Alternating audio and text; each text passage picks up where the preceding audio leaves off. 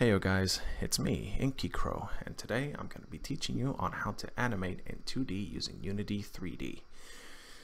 In my previous tutorial about 2D animation on Unity, I wasn't exactly, concise, but hopefully this time I'll be more informative and concise and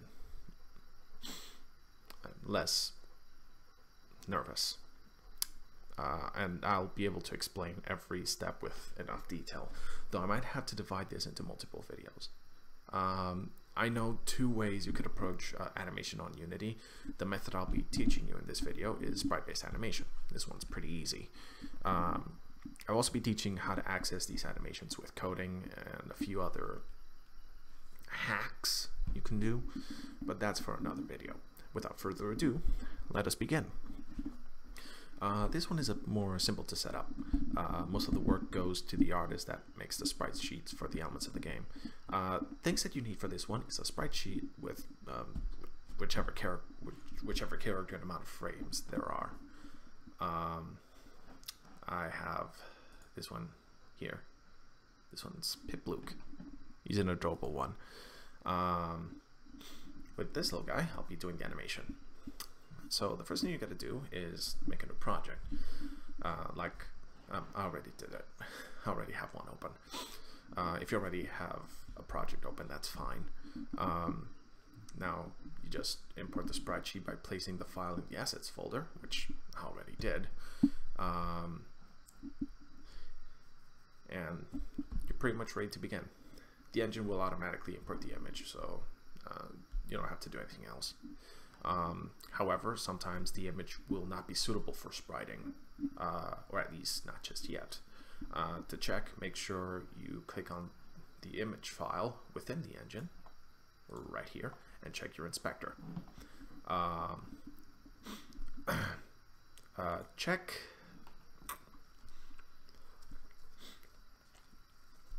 excuse me. Make sure that the texture type is set to Sprite, 2D, and UI, which is already set, as you can see. This will give your sheet its transparency back if it didn't have any, as you can see in the preview window, which is right here, and right here too. But it is still not yet ready to be used. The next step is to change the sprite type or image type to multiple. Oh, and make sure you apply. Make sure you click apply after that change, because if you don't do that, then the changes will not be saved. Once after that's done, excuse me,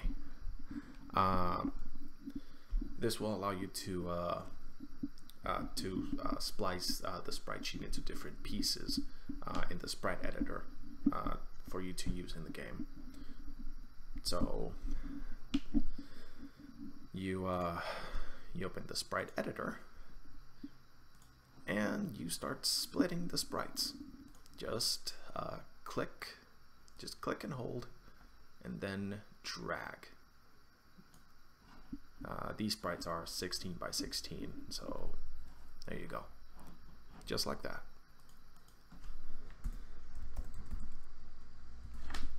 And you do the same with the rest of the sprites. And there you go. Give them names so you can tell them apart. You do the same here. Boom. I nailed the amount. I nailed the size. And the last one, which is called Pipluke Run 3. There you go. Now that you have all the sprites spliced and split,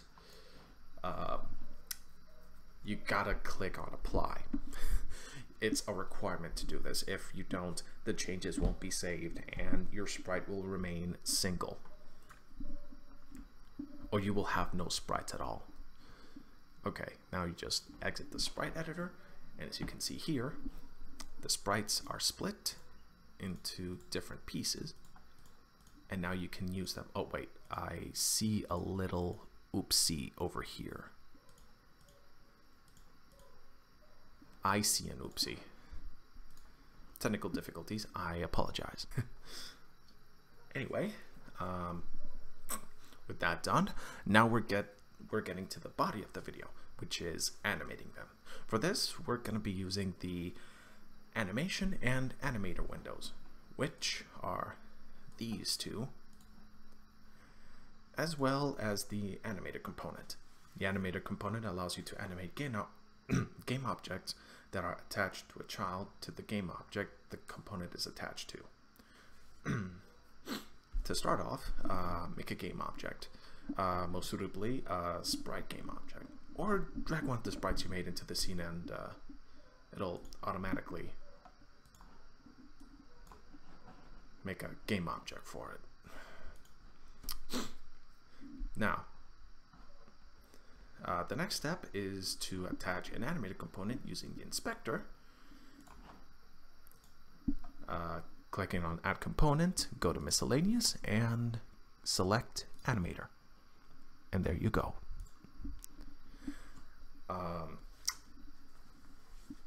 Now, your sprite has an animated component, but it is still not yet ready to be animated just yet. You need to create an animator controller and attach it to the animator component. To do this, you right-click on the project, you highlight Create, and click on Animator Controller, which I will call Pipluke. And now with that done, you select the object that has the animator component, and you drag this to the controller variable, and there you go. Alrighty. We're almost there to make the object animatable. Now you click on the object with the animator, which I already did. You select the animation window and click on Create, so you can create an animation clip file for the object. We're going to call this one Pipluke Run. There you go. Now you can start animating. You can just make sure that before you start making any changes, this button here, the record button, is active. So any changes that you make to the object are saved within the timeline.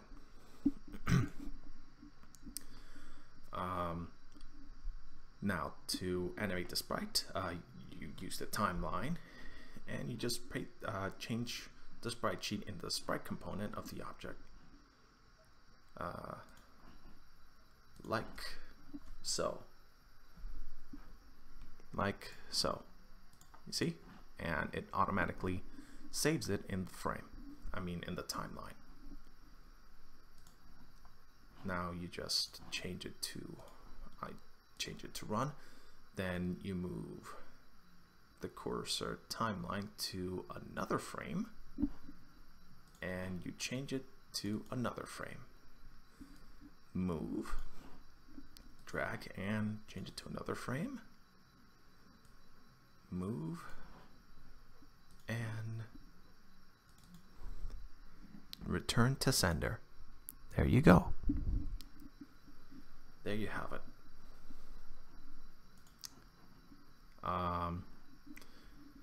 Now just all you have to do is preview the animation by clicking on play, and there you have it. Pipluke is running or walking, whichever you want to call it. You can make different animations like this and just create more animation clips, like going here and create a new clip, make the same, give it a name, and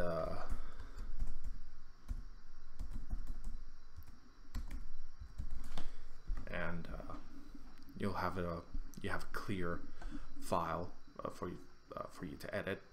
You do the same. You add the whatever changes you want, so on and so forth. You do stuff.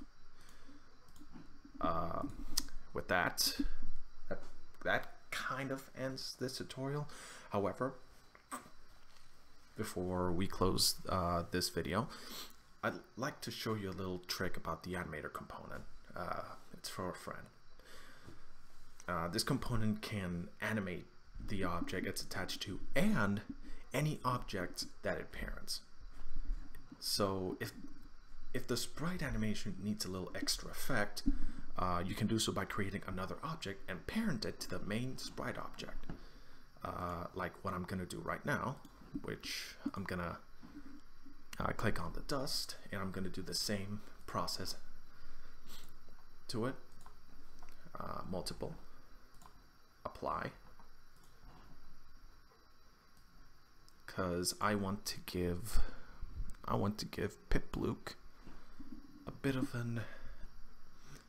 a walking effect of sorts, if you can call it that. I want to make sure that with every step he takes, some dust, he leaves some dust trails behind. Catch my drift? You catch my drift, fellas? I gotta make sure that all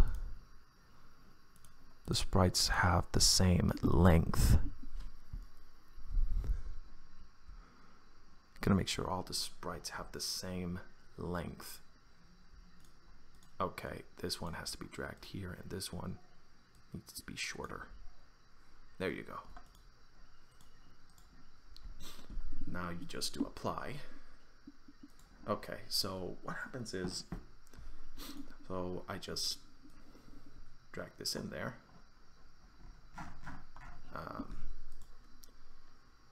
0, 0.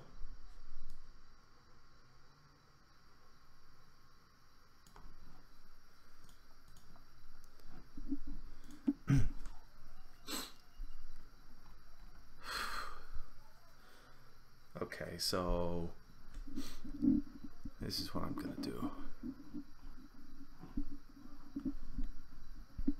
This is gonna take a while, guys. Just give me a minute. Okay, so here's what I do. Fuck. This is gonna be the part where I start. Having the current animation. Now that you have the object already placed, having the current animation clip active, gotta make sure it's in there. Yes, Pip-Luke run. You start switching the sprite in the intervals you desire. Put here, I select dust, and I keep on this dust. Oh wait, I forgot. Always activate record. There. Dust. Select the next frame. Change dust. Next frame. Dust. And boop. There you go. Oh wait, how about I move this over here? 3 frames. 3 frames.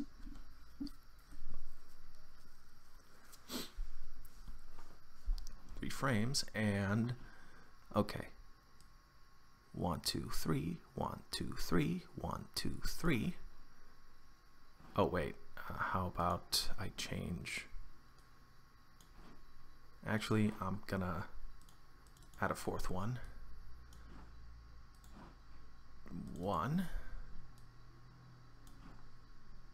2. This one is 2, 2, 3. 3. And in order to keep this in, okay, so from here, I'm gonna do a bit of another trick. Animation also records when you activate or when you enable or disable a game object. So I'm gonna enable the dust, and on the third one I disable. And now it goes forward, and there you go. Boom. There you go. Now Pipluke makes dust with every step. Anyway, that is all for this video. This little extra bit will be discussed further in another video, which I will be teaching how to make more complex animation, kind of similar to Flash. With that in mind, thank you so much for watching. If this helped, consider linking this vid or comment on whatever helped you or what detail might have gone wrong. All feedback is appreciated. Subscribe if you want to see more stuff. I'll be working on more tutorials in the meantime, so stay tuned if you wish. And with that, I close by saying have fun and have a good one.